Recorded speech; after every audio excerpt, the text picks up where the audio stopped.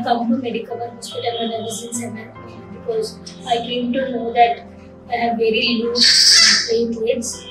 So one of my other doctor has told me about Neethi Mala Mekala. Then I have come here in 7th month taking my CBP reports and everything. She has checked all my reports and told me I have Thrombocytopenia. And she has also given me a basic medication like she asked me to take every week CBP report and asked me to check regarding all the low platelets and everything. But it was fluctuating from 7th month till 9th month. And in 9th month when I came here, I was with heavy back pain and also with low platelets. On the same day, that is my due date also.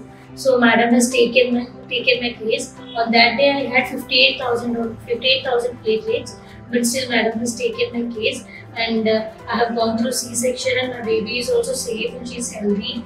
I am also safe and healthy. She has taken care of me for 5 days in the hospital, and she has also told me what I need to take care further also. So I am very thankful for Neethi ma'am for explaining me each and single thing like very clearly what I have to do, what I have to follow. Thank you, Medicover, and thank you, Neethi ma'am.